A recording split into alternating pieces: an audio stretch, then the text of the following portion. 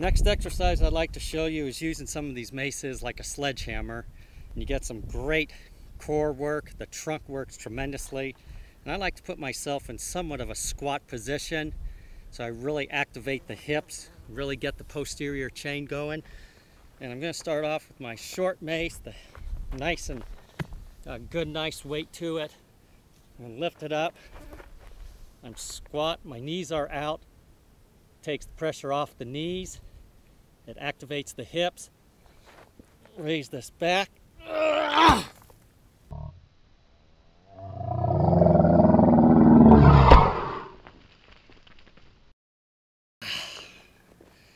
That is a terrific trunk exercise. You optimize all the muscles in the center part of the body.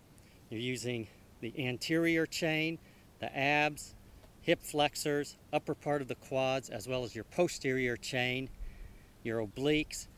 You're activating the glutes, you stabilize with the hamstrings. The most important thing with any exercise is to utilize as many muscle fibers as possible, activate them throughout the movement, and that's where you're going to get your big bang for your buck.